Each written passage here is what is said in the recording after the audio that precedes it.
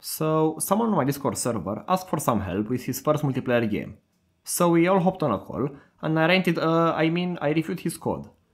So if you also want to learn how to make your first multiplayer game, this long unedited video will have a lot of useful info. Also, this project uses my template and my 2D library, so if you are curious, I have videos about those and also a full networking tutorial. But now, let's get into the review. Hopefully my computer can handle this. Why not? It's a little dated now. Couldn't it handle it before? Oh, yeah, just fine, but with everybody reading the stream, whatever. Build the server real quick, and I'll build the client just to kind of show you what the goal of this game is. Very nice port that you have there. Yeah. Okay. So I'm using that would be Git. I'm using client server, like a client server architecture, and my goal is that I can build and distribute the two separate executables, one for the server, one for the client.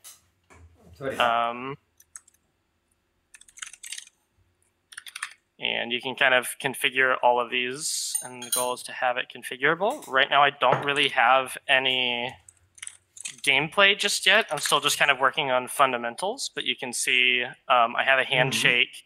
It's being sent an ID. This is the ID here. Player ID is now 1, player ID is now 0. So every client has their own unique ID to it, and they can get when other players connect. And you can see it is networked properly. It's a little rough right now because I just have it kind of only being sent every 2 or 3 frames to send network updates. So that's definitely on my list to do. No, it's okay. So you're using my template with Inet, right? Okay. Yeah, and I did initially build my own networking framework for it, like just using a WinSock, which left a lot of issues, and I decided that I understood it well enough that I was happy with using Enet. The goal of the game eventually is that everybody who is connected will get thrown into an arena with some pre-made maps that I'll make. It is a shooter. It's kind of similar to your initial multiplayer project that you showed off on your video, except it's round-based. So rounds should be quick is the goal. Players fight until they're the last one standing in like a battle royale free-for-all type thing. And then come the end of the round, players will pick upgrades to their player in reverse order. So if there's 8 players playing, you'll get 8 different upgrades put up, and you pick in order of whoever went out first to whoever went out last. You lose lives based on when you go out. So it's like you have some lives, and it's last man standing with that, with the goal being that eventually you're just shooting differently, you're moving differently, that kind of thing, kind of building like a build. That's not a bad idea. Interesting. So for my networking, I will show off the server first. I just kind of keep track of each client with all of their stats. And then this is kind of what I'm working on next is going to be the individual bullets and their bullet stats. But this is my Enet handling. All I am doing is I'm handling packets. And so whenever the player has an update to their stats, so their movement to whatever, I'm sending the goal is to eventually send an update packet just with all of the player's stats at the moment. And then I do something different based on the header of the packet that I send. All of my packets kind of follow this theme where it's a header, which is just an integer, which I'm keeping in an enum to keep track of, and then values separated by semicolons, so I can kind of pull out information from the data. The syncing is every 500 server frames. I just send out, or I guess it's a configurable number, but every time this timer goes down, I send out. Where is it? There we go. I send out an update on every player to every player, just to make sure everything is kind of keeping in step. So if there's any kind of fragmented data or anything like that, the client and server stay in lockstep together. Yeah, funny enough. So I just have some helper function. I see you are sending stuff using strings. Yes. Yeah, okay, that's not... it's not that good, but it's okay.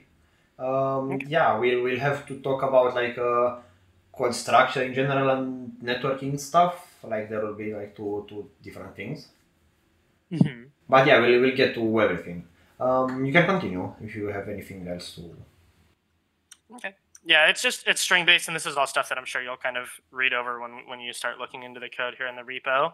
But I mean, I just have functions to turn clients into packets and packets into clients. Okay. I was initially doing all these like individual ones, and I was just adding exponentially more work. So for now, my solution is just to handle it like this, just using everything at once.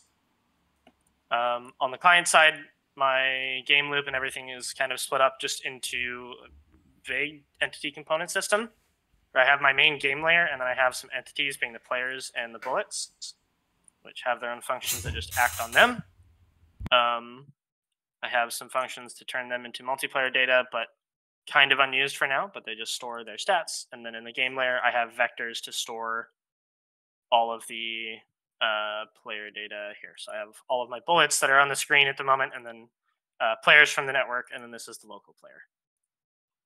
Other than that, I'm kind of just using your 2D rendering library to load textures and just render squares for now. So you have two different projects, I see. Yes, one is just for the client side, one for the server side. The goal is that I can hand out the server executable to my friends that are going to play it with me, and they can host a server when they want. I would recommend, however, it's optional, to have them in the same CMake. So they are, like can have two projects within the same CMake. So the advantage is that you don't have to open to Visual Studio instances, and that you can more easily share code. I suppose you have shared code between the client and server, right? Not really, no. Very little. And how do you share it? Like, you share the file, or do you just copy it? I mean, none of it really carries over to the other one, except for like some helper functions, like converting a client to a packet and converting a packet. Yeah, like you should kind of share a lot of stuff between the client and the server. That's another reason for why you should have it in the same CMake structure. Like, for example, the player representation. Like, when you'll get to like a better simulation, you'll have to maybe validate the things on the server. You know what I mean? Like shoots and stuff like that. Mm-hmm. And at that point, you'll have to have the entire gameplay simulation post on the server on every client. And I think you know what I mean. Yeah. Yeah. So that code will be entirely shared between the client and the server. Okay. And you can imagine that it has a ton of dependencies. Like, it's the entire simulation. It will it will know about every object, every player. You know, it won't know about the rendering engine and stuff like that. But still a lot of stuff to share. So yeah, that is one thing. Okay, so this is just my estimate, right? Okay. Yeah, I think I made like one or two very small changes, but nothing that would be unfamiliar. Okay. So let's start then renting. Using. So you have a single file for this server? At the moment, yes. Yeah, Oh, okay, it's very small though. Yeah, it's not ginormous yet. I don't have any game logic in yet. It's literally just the position syncing, so. Well, I think you will know, bro. So yeah, you'll have to split it into a few multiple files. Things like this, like bullets and client stuff. Like, isn't bullet also a struct in the player realm, in the client realm? Yeah, on the client side, I'm treating it as an object. On the server side, I'm treating it as a struct. Wait, what do you mean object? What's the difference? A class. I'm sorry. I'm using a class on the client side. Yeah. I honestly don't know how different they are. I'm trying to just keep the. No, it's just the same thing. It's the same thing. Okay. The thing is that you are, like, it's not very maintainable to have a code duplicate like that. Like, maybe you would want to do, like, it's not impossible to not once to have two different implementations, on like one on the server and one on the client, maybe to optimize, but ideally you kind of want to avoid that if you can. Like, even if you have different stuff between in the client you'll probably also have some extra data, you know, but like, just have some, I don't know, let's say struct bullets network. This is what I have in my Minecraft clone, for example. Anyway, it's still work in progress. but it would be something like, you know, position, and then you would have maybe struct bullet. I like to have things named very verbose, so it's very clear, because yeah, once the code will you know grow, it will be better if things are named very clearly. So this is the shared part. So and then you know you'd have like I don't know, sprite or something, I don't know, you name it. And then you'll also maybe have a bullet server that will also have like this stuff, and then maybe timeout logic stuff thingy, you know. Yeah, I think you get the idea. So why would you have 3 different structs for bullets? Why would you not just use one that holds all the stats? So the idea is that you kind of want to behave them to behave a little different, like in the sense that like you don't need to render the bullet on the server, right? So you might, it's not a good example, but you'll have probably some extra information on the client. That's not like, I don't know, maybe some particular system, you know what I mean? Some relation to another system, visually maybe an audio generator, I don't know. Like that thing won't be needed on the server. Also on the server, you might have some extra data about like, I don't know, you might have some timers that will, whenever they trigger, they will resend some syncing information, you know? Okay. But you also I think I see it. Yeah, but you also want to have the shared data, so you don't repeat yourself. So you start with the shared data, and then you add data if you need it. So maybe you won't need these things, you know. Maybe depends on how you structure your stuff. Like I gave the example of a sprite renderer, but you know it's not a good example because that thing should be separate from the struct itself. Like you won't store here a texture, for example. Well, yeah, maybe if every bullet has a different texture, you could do that. That's true. Or like if you do more damage, the texture changes, kind of thing. You would need to be able to do that. The server doesn't care about that, but the client does. Yeah, so you would exactly. separate that out so that Exactly. you could have multiple structs. By the way, quick note: my textures in my library are just ints, so you don't be afraid to copy them. Okay. They are they are just an int basically. Okay. So this was this thing.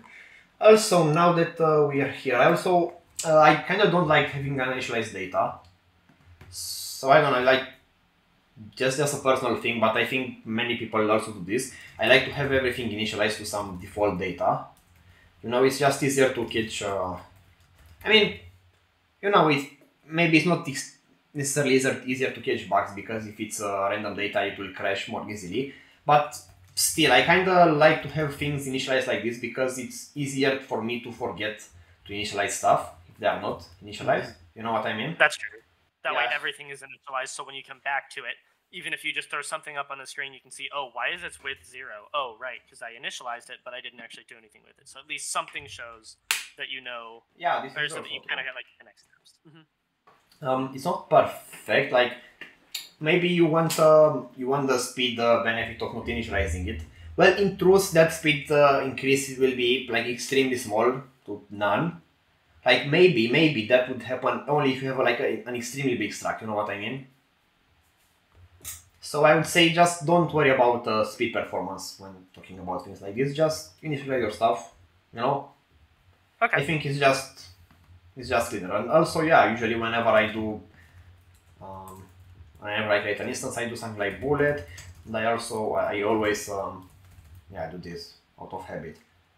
But anyway, you don't. If they are initialized here, you don't need to do that. But I don't know. It just looks, let's say, clearer. Looks more clearer. Yeah. It looks tidier. Okay. Anyway, so this was this thing here. Okay, let's look some more.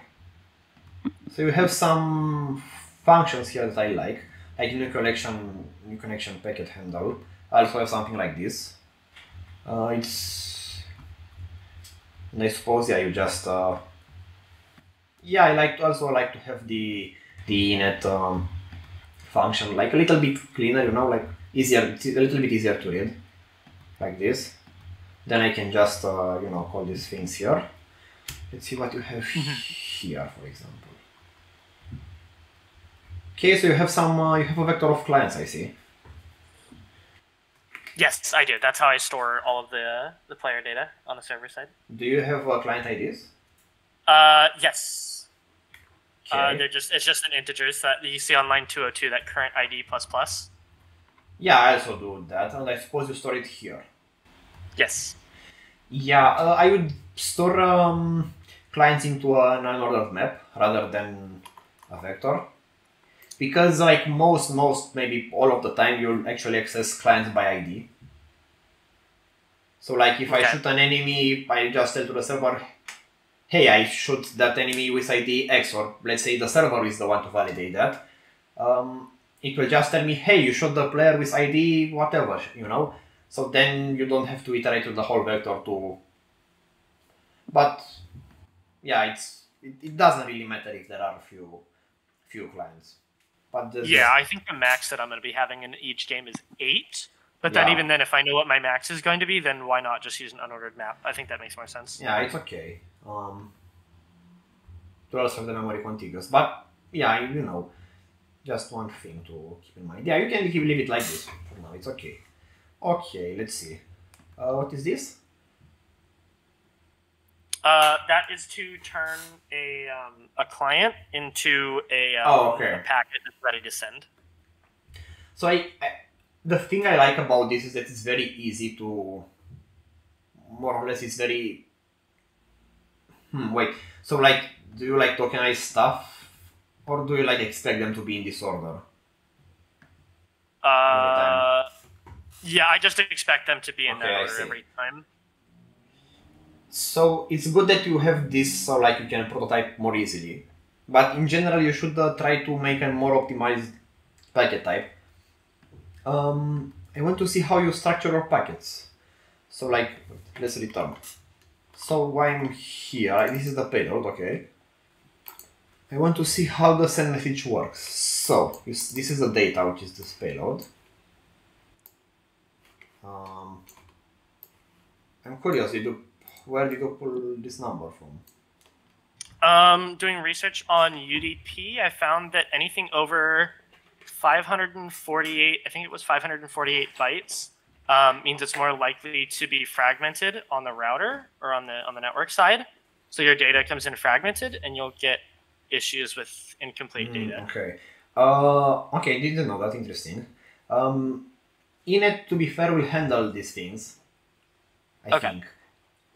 Well, at least on reliable packets. On unreliable packets, I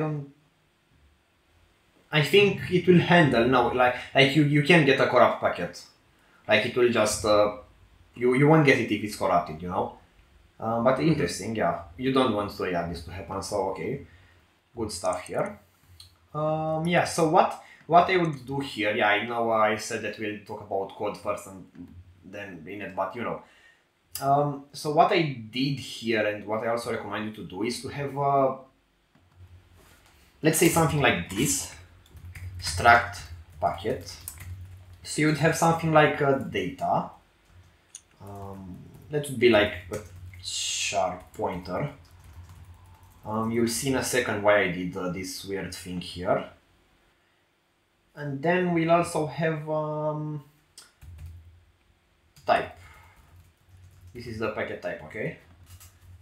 So then, and then in the networking header, I do have all of the packet headers in an enum. Exactly. So you have an enum for this type, and then you have different types of packet. Like I do a pattern something like I have the enum here, which is like packet connect. Okay, this is equal to 1. I always leave my 0 to like invalid. So you can have uninitialized data. So like if you forget to send a packet, you'll get a an assert maybe. Okay, and then I have a struct, which is the struct that comes with this packet. So struct connect. I don't know. Why not? And you'll have some data here, whatever. And then this will be shared between the client and the server, right? Like all of this. Mm-hmm. So then, whenever you send a packet, you'll give to this function the data, the size and the type. And this function can construct your packet, so it will have to allocate some new memory. By the way, if you want to optimize, you can do that with init. You can like create because like after you create your memory, init will also have to allocate memory, to send the data. So you can just tell init to directly create the packet and then copy the data inside. It's something, if we take a look here, after you say packet create, you can just go into packet data, yeah. You can just memcopy your data here directly. Okay. If you can pass it here, you know what I mean. Okay. So the idea with this is that you create yourself a packet. It will have this structure. So it will be something like int stuff. Okay, so this is the ID, and then you have data. It will go for size data. Okay, and the idea is that once you get your packet back on the the other side, packet P, the idea is to be able to access the data from here. So you can, I think it will be better like this. Void pointer, yeah, it's good. And then you'll have a receive packet, and you can just set the packet type to whatever it is, and the data you have to send the pointer. Let me actually show you how I did it.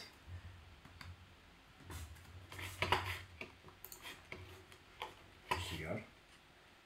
Powercraft, I like that. Yeah.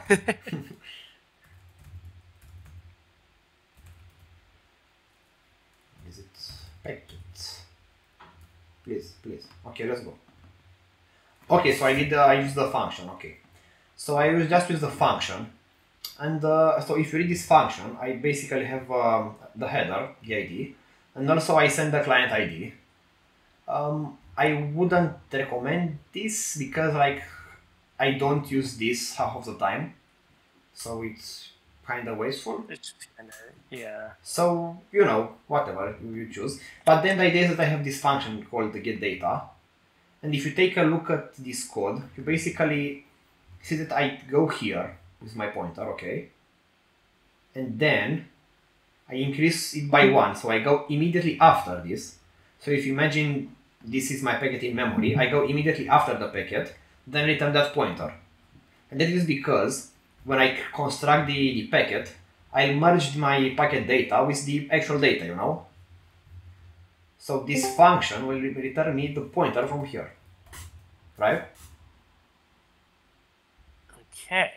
Yeah, did it make sense? So this would be for the most part, yeah. Gets data.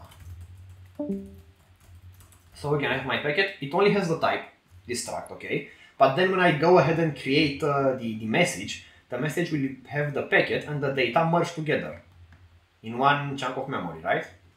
So then to access the data, I'll get my packet, it will be a chunk of memory. The first byte will be, the struct. And then I can just call the get data to get me the next part. And what do I do with that? I have to cast it into the appropriate struct, because again, each ID will have an associated packet that you have to do a switch and then cast it to the appropriate data. You got the idea. Yeah. Yeah. Okay. Yeah, kind of doing what I do, but instead of because sorry, it's still simmering.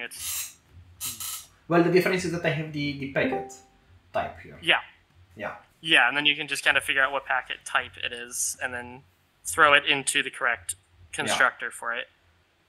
And yeah, why I started this discussion, you have to be careful to not send too much data. Like you really have to optimize the data sending. I don't know, init seems to especially have maybe it's a bug, I don't know. If you send too much data, it kind of starts to get behind, you know what I mean?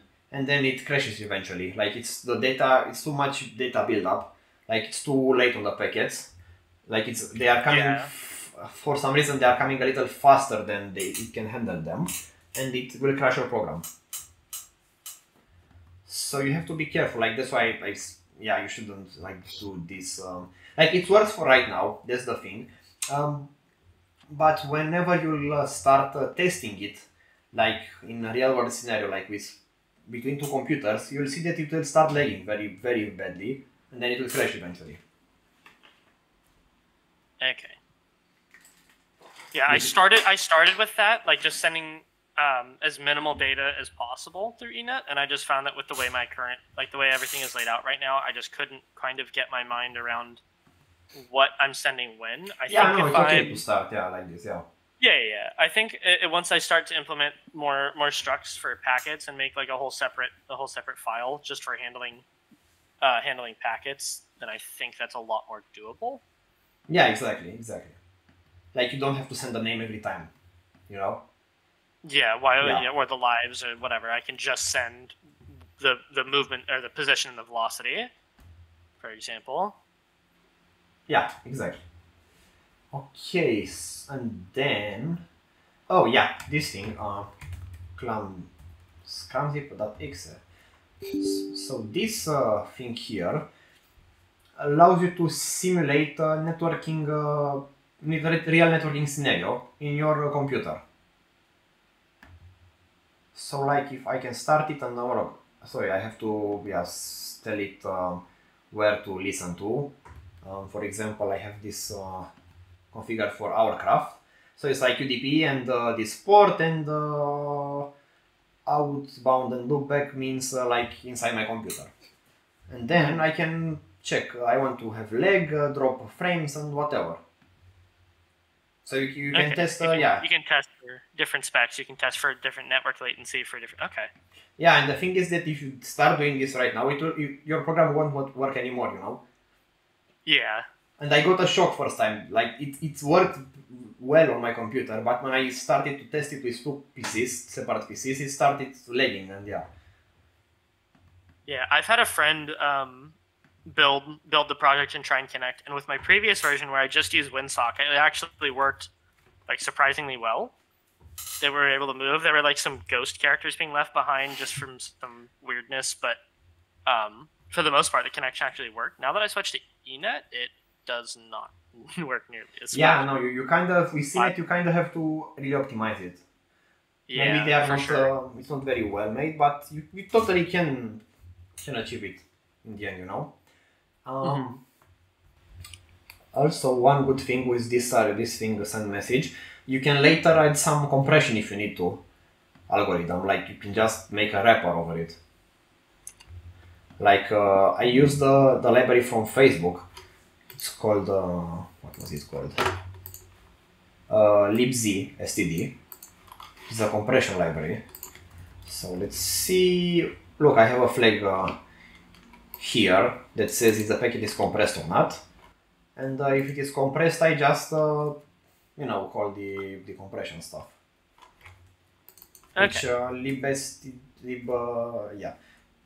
libzit std is kind of, what is it called again? Sorry, libs std. Yeah, it's kind of well written. It's kind of easy to use. Yeah, so if it is compressed, compressed data, which is always good to compress. The less you're sending, the better, because it's CPU time. I don't think it's worth it to always compress. Like if you don't have a lot of data, it won't really make the difference, you know. I don't know. I mean, you can test. I don't know, but I think that if you have like too few data, it won't have a good ratio of compression, so it won't be that useful. Okay. Okay. Then you do this. This is okay. I mean, yeah, other than that, it's nothing special here right now. Yeah, these things will have to go eventually, yeah, you know, one by one. And then, yeah, this is the stuff that, yeah, okay. that Yeah, it's the this same. is my biggest slowdown for sure, though. Not necessarily. I like it's not slow, but you know it won't work later. Okay, you also let's also look at the client first, and then we can talk a little bit more about how you have to architecture some networking stuff. Okay. So yeah, you got the idea that you have to merge them into a single solution. That's not really difficult. Let's see Solution Explorer.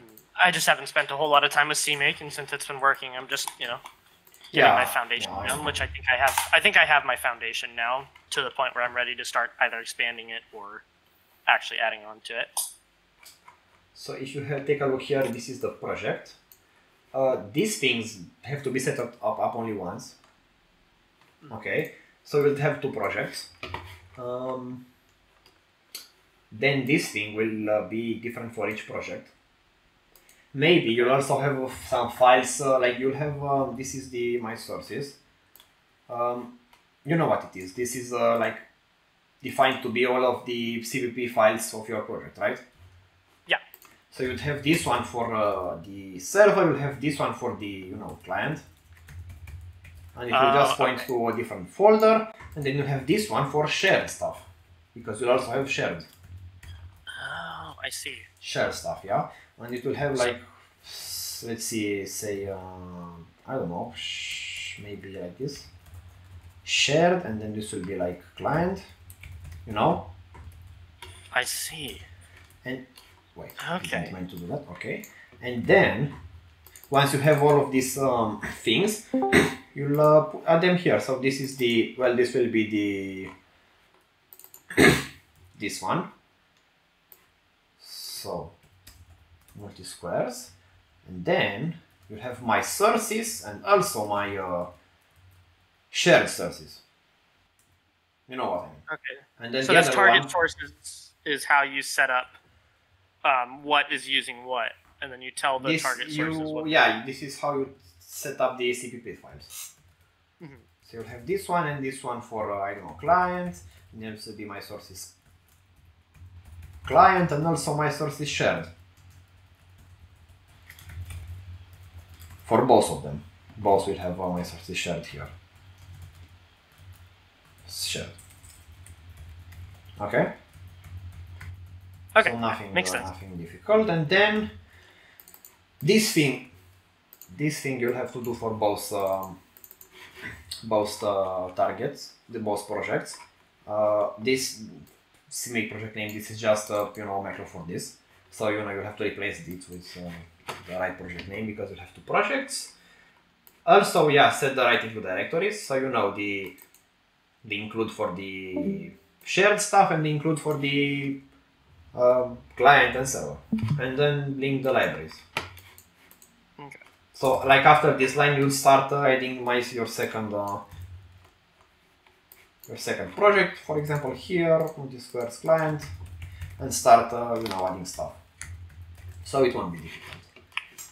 Okay, let's take a look at. So I suppose you haven't modified anything here.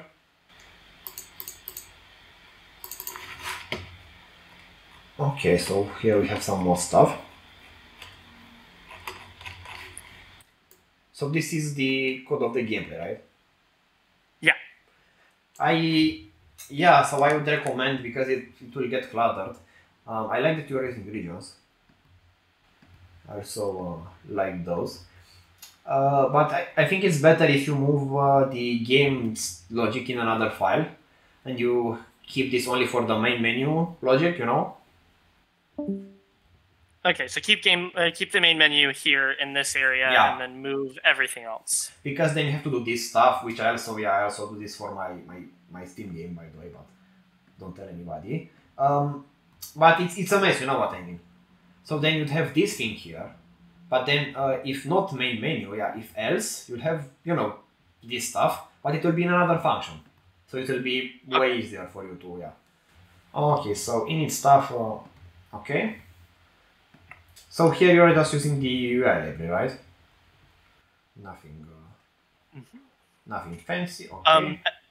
And then I don't know if you remember, like I was asking about text input and things like that. I had to do some funny stuff here because using your text input, oh if yeah, I you had wanted all the three option things, to specify which one to use.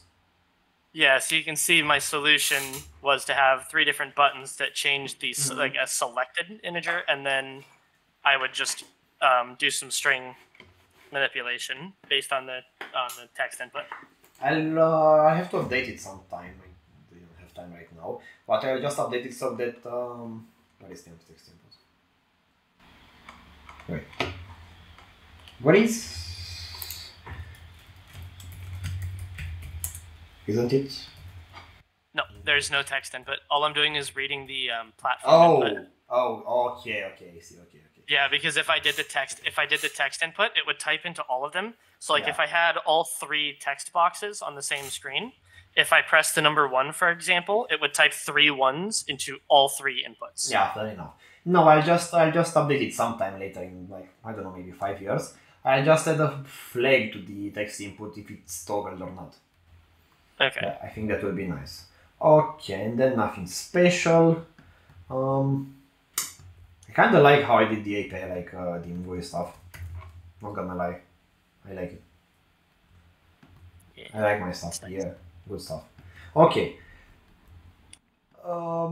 Yeah, again, I'd have a special function for these things here.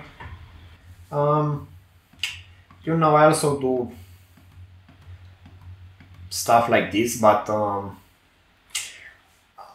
I would have tried to have them more organized. So, like, for example, I also have this something like this in my Minecraft clone, but I have it in a special file, and like I can't touch it directly. So like it has to go through a function like connect, and it will set it there locally, you know. So it's not like a global variable. Like it is global, but I don't have access to it. Like in the sense, yeah. So I just call a function connect stuff, and it will be its job to set this thing to true or false or whatever. Okay. Yeah. And then you have to do this standard stuff, connection. I suppose you have a handshake or something here. Yeah, I do a handshake just to get the ID and starting position. Okay. And then, yeah. So, about the input and stuff. So, how you are supposed to do, I think, wait, let me first take a look if there is anything else here. And then, yeah, this thing, I also have it on another function, maybe, why not? And then you have rendering.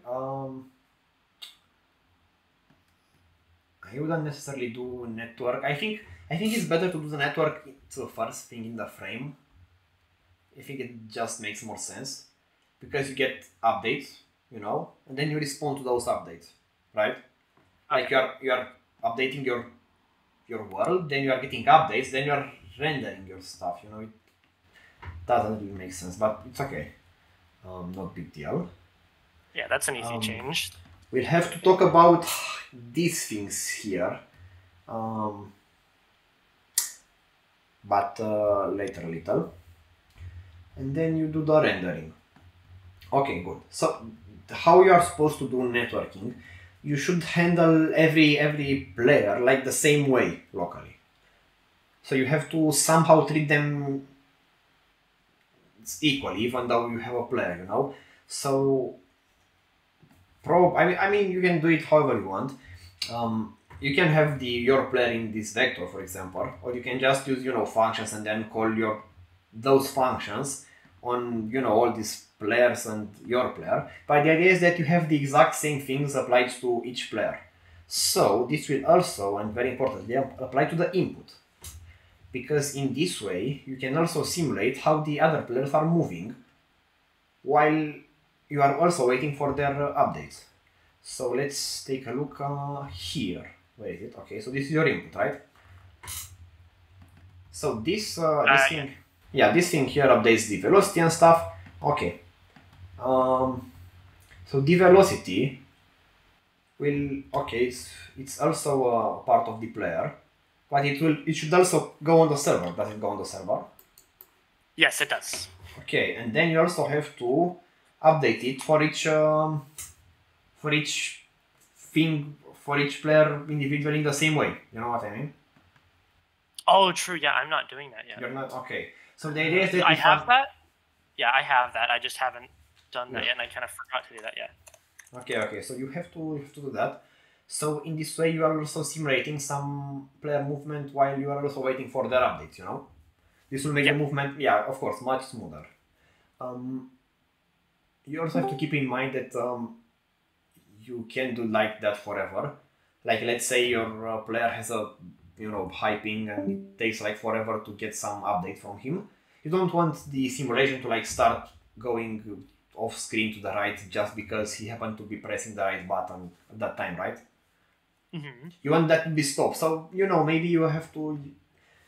I haven't done this yet in my things, but you can put a timer, and like if you don't receive update from something after that timer, you can just clear its input and wait for the new update. Right? Yeah, that makes sense. Okay. You also have to synchronize the timings, and we'll talk about that last, I think. But first, let's talk about this. So, I remember that there was something about this timer here. Let me take a look for a second how I did it. So I give you the correct information. Okay, so in the server, so you have delta time, I suppose, for your client, right? I have Like, what, sorry? Delta time, I suppose. Yeah, you are using delta time and stuff. Yeah. Okay, you also need that on the server because you at some point you'll also need the server to validate your stuff and movements, right? Yeah. Okay, so you will get into a problem because the server will basically run very fast. It doesn't have to do much stuff. It will run at too big of an FPS, and that will break your delta time calculations. So you basically never want your loop to run like at, I don't know, let's say more than 2000 frames per second. But even that is too much, you know what I mean. And if you happen to try that, if you make a game and if you let it run at like 5000 frames per second, at least from my experience, it breaks the delta time calculations like completely. Because of if it's floating, too fast, it's too slow. yeah, because of floating point precision errors. So then in the server, you'd want to actually wait here for like here, this parameter. You'd want to wait like a little on the server, Maybe calculate how much to wait or something. I don't remember how I do it. I think I think I see what you're saying though, where you wait on the server to kind of slow it down a little bit since the client has to do so much. The server can get ahead of them and really mess up delta time. No, it's not about getting ahead of them, but like both of them don't have to not run at like too big FPS. That's the thing. Like the client also can. Yeah, the client also can run at more than 60 FPS, and like I don't know, like 2000, it will break the simulation. That's why if you look at my code, I actually claim the delta time. Like the app will sleep if it will go too fast. I don't remember, it's like claimed to like 200 FPS or something. But like this will never go faster than that. Okay. But the server also have to write that yourself. So you have to add some sleep, or maybe just add it here. Probably this is the safest place in the server. Because if you are waiting, you might as well wait for some packets. Right? Okay, that makes sense. Yeah, wait to see like do we get any packets instead of just skipping right past it. Yeah. Yeah. So you can do. Because eNet will hold on to them in like a packet, like a queue, right? Like and then process them kind of in order. Yeah. Okay. So you can do something like this in the server. Though there is a problem with this code in the server. Can you tell me what it is? There is a subtle problem that could potentially happen.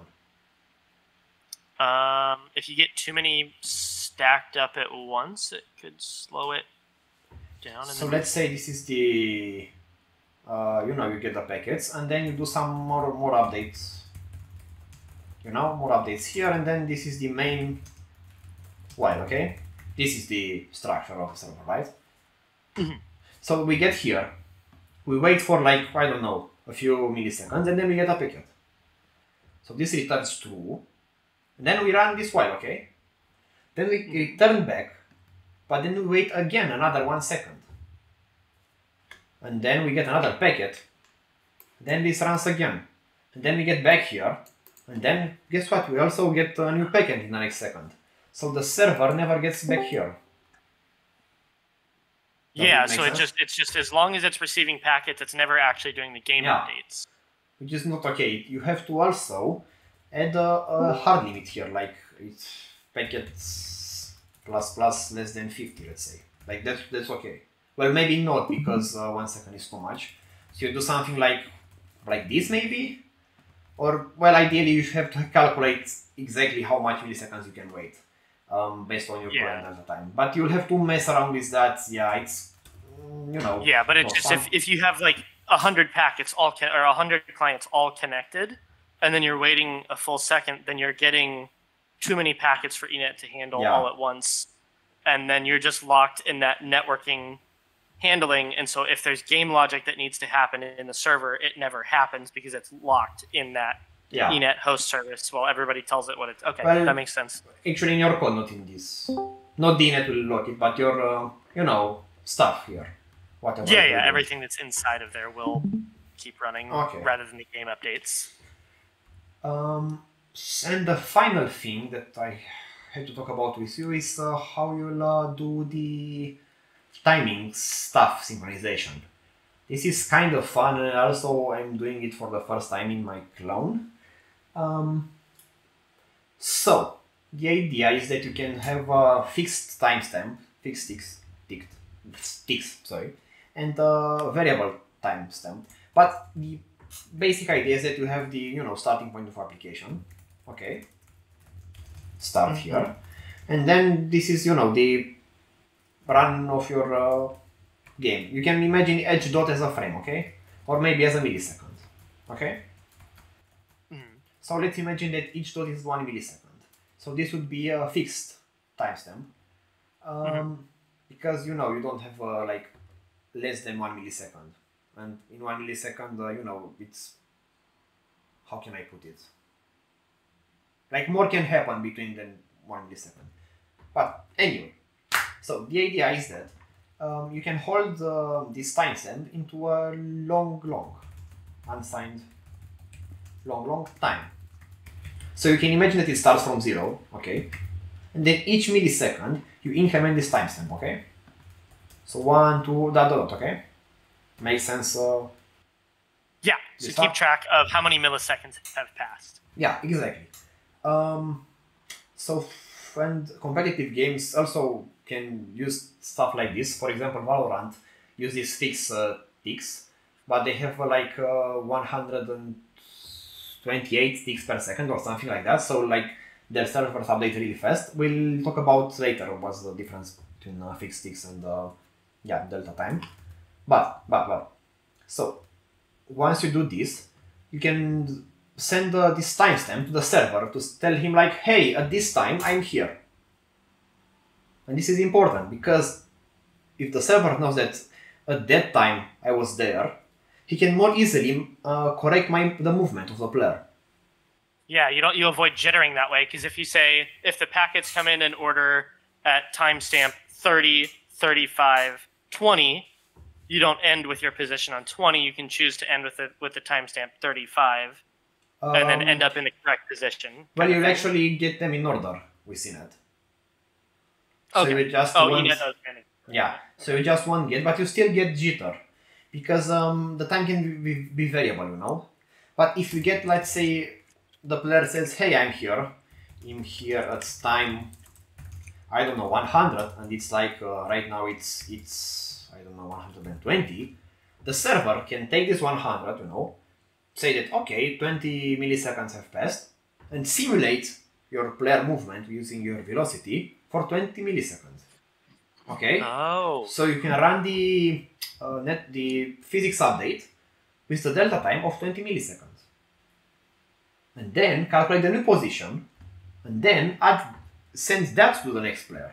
So like this is the player sending data to the server will come here, update the data, okay, the position, let's say, and then send to the next player, but with this new timestamp updated, okay?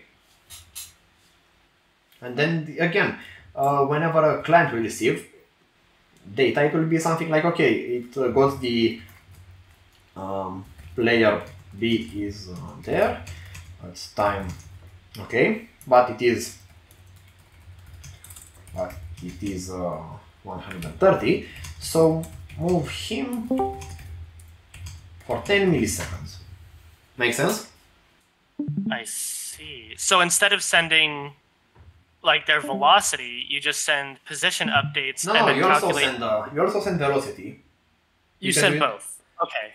But you need velocity to do this update, basically.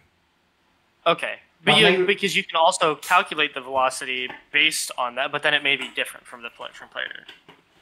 The problem is that, like, the player told you where it was, okay, but then 30 milliseconds have changed for that timestamp, right? So you have to take account for that. So basically what I do is very simple. I just have some, it's called like restant delta time. So like it will be something like 10 milliseconds. So this is just added into my normal physics update. You know, so it's kind of simple. Well, more or less. You'll have to. Yeah, and I can see how that would stop jitter, because then you can kind of figure out like, okay, they were here at this time. It's this time. So we can kind of figure out, even if we don't know how they moved, we can kind of figure out how they moved, and using what their velocity is and what changed, we can kind of figure out how to move them. I think I see. Okay, kind of a prediction, right?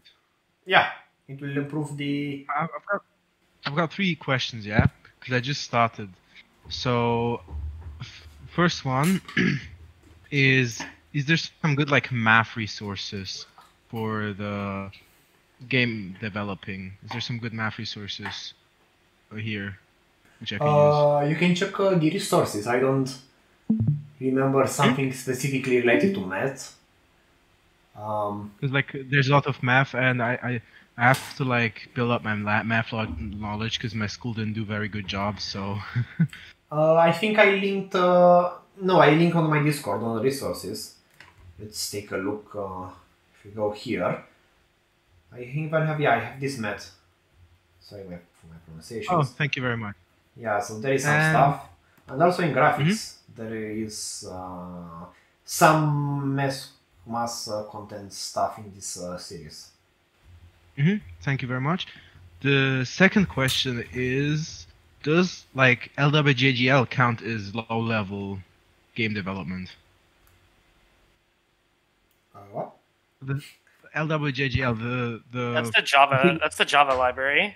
Yeah. But it's like a wrapper just around the native things for C++. Oh yeah, so that's. Does that? It's what Minecraft uses. Does that count as low level? I mean, you basically just a wrapper. I don't really like it though. I mean, I used it once. I don't really like it. Like because it is basically just a Java wrapper, nothing more in that sense. It's kind of annoying to use. Like so you know, it's Java. You don't have memory allocation. Like yeah, you don't have pointers. I mean, you do with, but whatever. But I was just curious, would that count as low level? Nah, not quite. No. Like, and it's like counterproductive. Let me just finish this point. So like it's Java, you don't have pointers, but then you do some weird stuff there to like allocate things on the stack and avoid the garbage collector, and it's just a mess. Like you know, just in C++ at that point. And the third thing is, will there also be like a video or like covering maybe like client-sided anti-cheats, or is that like not a topic? We can talk a little bit about anti-cheats, but I'm not advanced there yet. But basically, for anti-cheats, we can continue with this topic.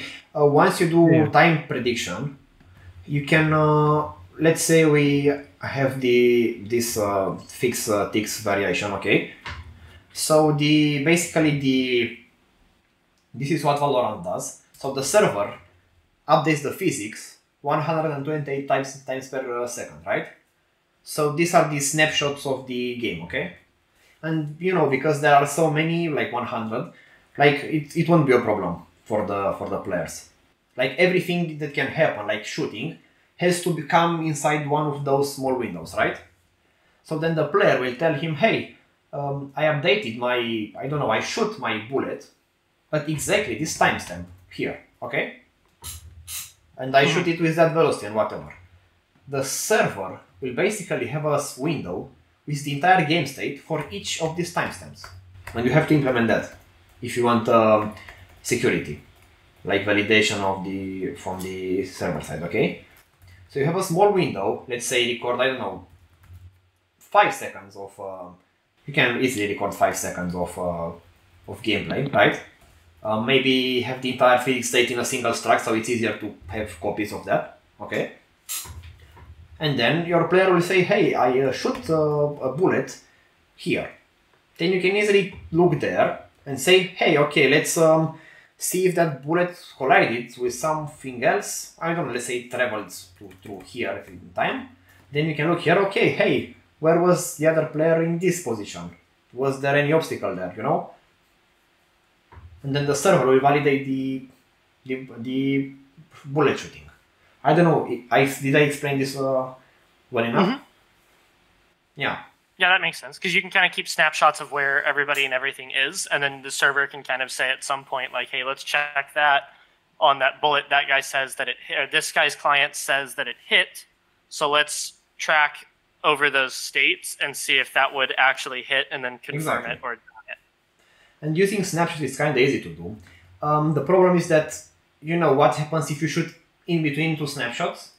So, like for example, the CS:GO, the new game, they don't use snapshots. They use like delta time. So, like they have to, you know, maybe roll. I don't know how they do it, but they probably roll back the physics simulation to exactly that timestamp. Okay, you know what I mean. Again, Valorant, which is well made as far as I know, still uses this tick system, but because they update the game very frequently, it's very okay. So one more thing about how to synchronize this thing. So first of all, what would happen, question for you, what would happen when this thing will eventually overflow? It would crash. I mean, if it overflows past the long. Well, it will it won't crash. Overflows on signs are actually defined. So it will return to zero. But I mean on the perspective of the app gen, like the simulation, the correctness of the program. I'm not sure what would happen, to be honest. Well, it will probably break, right? Yeah, well, something would go wrong. I'm not sure what would, but yeah, something would go wrong if it overflowed. So, trick question for you, how do you fix that? Or maybe trick question for everyone listening. Do you just... I mean, my gut reaction would be to just check to see how close it is to overflowing, or keep a second time stamp or something, or just have compare it to what the max would be. You could do that, but so you know how long is long? No. It's 8 bytes. So this is 64 bits. So this is okay. So 2 to the power of 64. So you have to overflow this number.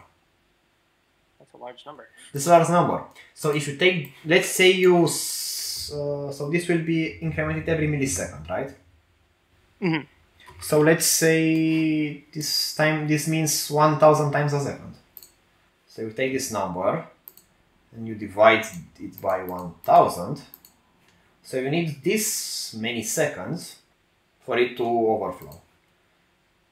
If we divide it by 60, we need this many minutes, divided by 60, this many hours, divided by 24, this many days, divided by 360, these many So years. the trick question is we would all be dead before it was an issue. Exactly. It will never happen. So this is why I like long loans. Oh. So yeah, quite a lot of time for it to overflow. 500,000 years, okay. Only, Okay. that's all, just 500,000 years. Yeah. Okay, now how to synchronize this? Basically, the server will send you every, I don't know, let's say, I did something like every 2 milliseconds, it will send you a timestamp update. So you can just send it at the beginning. You also have to send it every few milliseconds. So everyone is synchronized, and then just run increment it on your own. You know, using I do something like float counter. This is 0. If count static. So counter plus equals delta time, which is in seconds. So if counter bigger than I hope my math is right. It's kind of late. So it's this. It's probably not right, but you can check it when you know you are not tired. It will be something like timestamp plus plus, something like this. And then you see that I'm not resetting it to 0. I'm subtracting this, so I don't lose precision. Yeah, something like this. Then you run this both on the server, on the client. The server will update you, and if you do some, they will still be desynchronized. So by the time they send you the update, the time has already passed. So like they send you, hey, it's the server says it's 20 milliseconds, and then you will get the message, and it's like, oh, okay, it's 20 milliseconds, but then the time has already passed. It's okay because that's, even though you are desynchronized, it's kind of simulating it as well on the client side, so it receives it at 20, and then by the time the server's at 25, it'll be like 22, 23, whatever it is. The delay will take, in a way, care of that. And that's also another reason that you have to also resend it, so it will, like, in a way, resync the delay. And it works in the end, that's the thing. But you have to fiddle around with it. Okay, let me check my notes to see if I haven't missed anything. So, so again, you need to test your stuff on a real network or use that program, Clumsy. And optimize the data sending, not send too much data. Like I did something like sending data only when I change the input. So I would send data when I press the start moving, and then when I list it, and then every few milliseconds. Something like that. Or maybe you can just merge all of the data in a single packet. So you are not sending too many packets. Oh, by the way, after you do timestamp stuff, you should ignore packets that are very old. Okay. Yeah, that makes sense. Because if you've got a packet that says, hey, I'm from 30 and we're at like 120, it's like, that's not useful. Exactly. So keep track of that. Okay. Okay, I also told you to simulate every client locally in the same way. Also with your velocity and stuff. And yeah, this is about it. So great stuff here. I would say that you are not stuck right now. Like, you have a lot of stuff to add. You can add maps, you can add map editor, you can add you have a lot of stuff to add. So that's the end goal. Yeah. I just wanted to make sure, like, my foundation moving up into that. I'm trying to avoid anything that would make adding new content difficult easier, because the end goal is I'd really like to add a lot of upgrades to the character and make it really easy to synchronize the way like that changes. Like, what if I have an upgrade where all of a sudden the bullet is explosive? Well, now I need to handle that on both sides. Yeah, so the less friction I have on adding things like that, the better. That was kind of why I wanted you to look over this, and see. I have a lot of notes. There's not. I don't know of an easy way of doing it. Like, maybe the easiest way is to just write the code of simulating the world only once, which you can run both on the server and the client. And just send packets. But you'll have to write a lot of stuff from scratch for every new mechanic. But then you'll eventually be able to reuse stuff, and it'll be okay. Yeah, that's kind of what I figure. I just wanted to make sure my foundation was as good as possible, so I run into less hurdles later on. I've been taking notes as well, so I have a lot to work on now. Yeah, you have to do some refactoring, but it's pretty nice. I like it. Yeah. Very nice. Thank you. Thank you very much. So be sure to give us updates with photos on the Discord. I'm curious to see how it goes. Absolutely. Yeah, I'll keep y'all updated. Very nice. Not ready for that yet. I have a lot more to do on the network side. Which No is good. problem, man. I mean, you gave me a free video to make up. No, just kidding. Yeah, I expect Easy a video for me. 5%. Oh, shit, when no. that NordVPN sponsor comes in, you know. All right. I don't I think. appreciate it. I mean, I don't. Okay, wait. I don't want to say stupid things, but maybe I will take a sponsorship from NordVPN. So if you are listening, maybe you know. No, I don't. That would be nice. VPNs. Yeah, but you can sponsor me if you want. I don't mind.